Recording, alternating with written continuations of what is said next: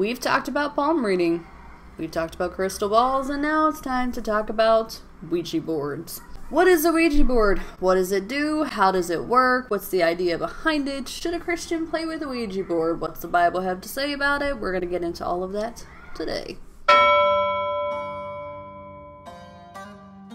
So Ouija boards actually are not as old as you might think.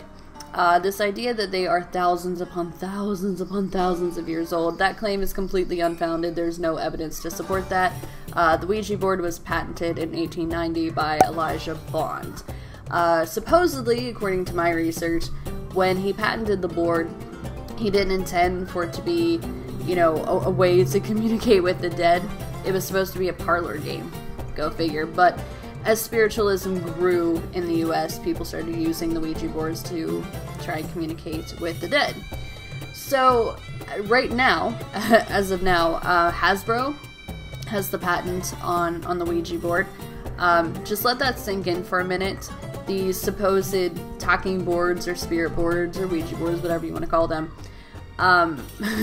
the same company that makes Boppets is making Ouija boards, so just let that sink in for a minute.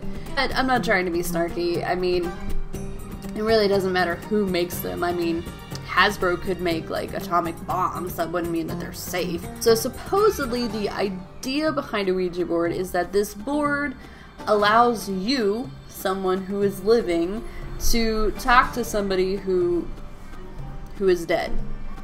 The idea is that you are talking to the spirits of somebody who has passed away. Never seen a Ouija board. I'll throw an image up on the screen. Essentially, you have letters A through Z. You have numbers 0 through 9. You have a yes, a no, and a goodbye. You also have a planchette, which almost looks like a triangle, and it has a clear window in the middle of it.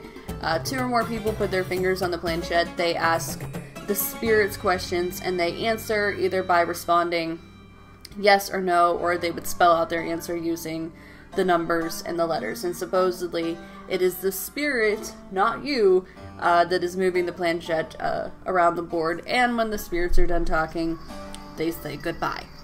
So some people, like people that participate in this, they will tell you that you really are communicating with the spirit of somebody who has passed away. That's one theory, but that kind of assumes you believe in ghosts to begin with, which I don't, but that's a whole nother conversation for a whole nother day. Some Christians claim that you are talking to a spirit, but it's probably demonic, which I would rule that out. But probably the most common way of explaining what's happening with a Ouija board is the ideomotor effect. People have used this phenomenon to explain things like dowsing and automatic writing. It's the idea that your hands are moving without you fully being aware that you're moving your hands. That's a good theory. The only thing that concerns me about that is that your body's still moving without you fully being aware of it. So I kind of wonder if you are in some sort of like a trance. That does concern me, which is why I don't think Ouija boards are something we should play with. Kind of like when I was talking about crystal balls, like I don't think it's good for us to like put ourselves in some sort of trance, because we are to be alert and in a sober mind. So that is a definite legitimate theory, and I'm not saying that I'm ruling that out either. But like I said, the idea that your hands are moving without you really being aware of it, it concerns me. Like if I was sitting here, my hand was moving and I'm like, see that? I'm not doing that. I would be going to see a doctor. That to me is just a little concerning. But anyway, there are some pretty terrifying stories out there about Ouija boards. I'm sure y'all have heard some of them. People trying to like burn them and they wouldn't burn up, or people claim that they like locked the Ouija board in a closet and it was like pounding on the door. Oh, have mercy if I ever experienced that. Burn the whole house down. But it's hard to say what is actually going on with the Ouija board. I will say though that I kind of subscribe to the idea of the ideomotor effect because in a lot of cases, if you blindfold people that are playing with Ouija boards, all of a sudden the spirits get very confused.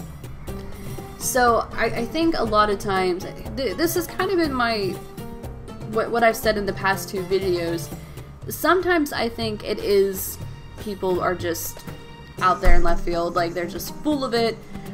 But I think that there are instances where possibly something demonic could be happening. I don't think that we should just be very quick to dismiss demonic activity. I mean, it does happen. And like I said in the past 2 videos, I don't think it's something that we should go messing around with. And furthermore, scripture does tell us not to try to contact the dead. It spells that out very, very specifically. Yeah, in Leviticus 19:31, it says, "Do not turn to mediums or spiritists.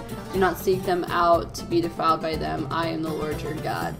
And there's a couple other verses which we mentioned in our video on palm reading that tell us to stay away from things like witchcraft and divination and all that jazz.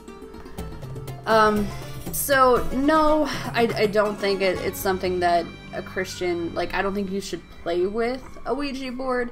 There's just enough, like, horror stories out there that I'm like, nope.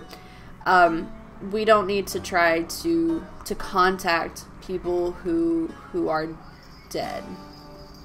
That's not something we need to do. And I know, like, I've said this in the videos before, because the Bible says so, that is good enough for you.